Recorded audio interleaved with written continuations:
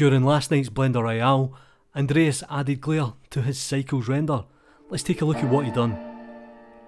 Alright guys, how's it going? A very quick video tutorial for today, and I'm going to show you how to use the glare node inside of the compositing tab so we can add this nice bloom effect to our cycles render.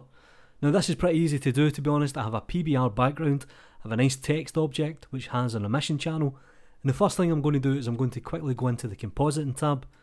In order to use compositing, what we need to do is we need to enable use nodes.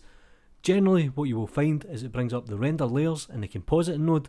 Now I would like to view what I'm actually doing to work, so I'll press Shift and A, S to search, and I'll drop down the viewer node. And what I'll do is I'll take an image and I'll plug this in, and hopefully we can see the image in the background. Now the glare node is pretty self-explanatory, to be honest. I'll press Shift and A, S to search, and I'll search for glare.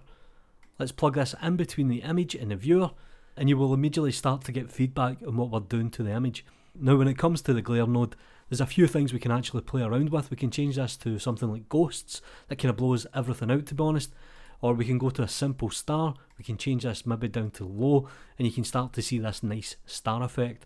Now generally most people use fog glow. They might change it to high because that kind of pulls in the blacks just a little bit. And that's us, we have a nice emission glow.